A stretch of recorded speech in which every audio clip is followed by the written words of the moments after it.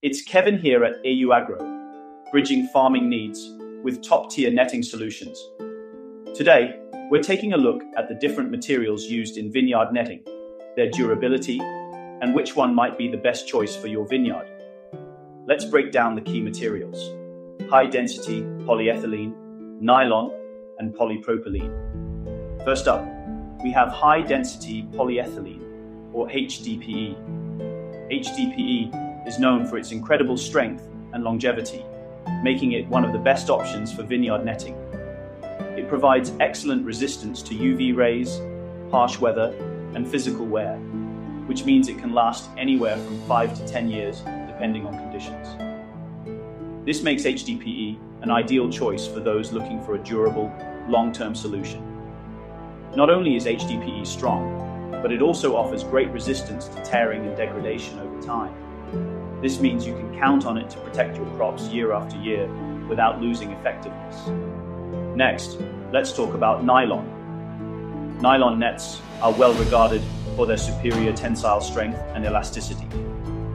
This strength means they can withstand a lot of stress without tearing, and their elasticity helps them bounce back from impacts.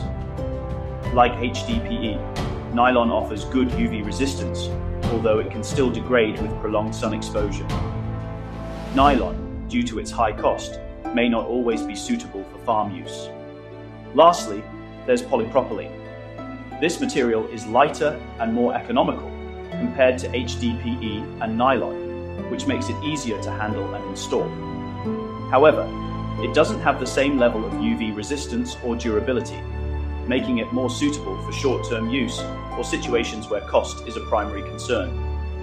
Polypropylene can be an effective solution if you need something lightweight and are planning for short-term protection. Just keep in mind that it may require more frequent replacement compared to the other materials. So, which material is best for your vineyard? For those seeking the most durable and reliable option, HDPE is highly recommended.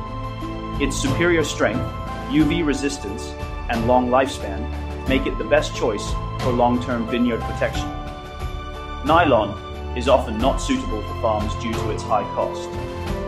Polypropylene is not ideal for long-term outdoor use, as it has low cost effectiveness and lacks durability. Choosing the right material will ultimately depend on your vineyard's specific requirements, budget, and environmental conditions. Thanks for watching, and see you next time.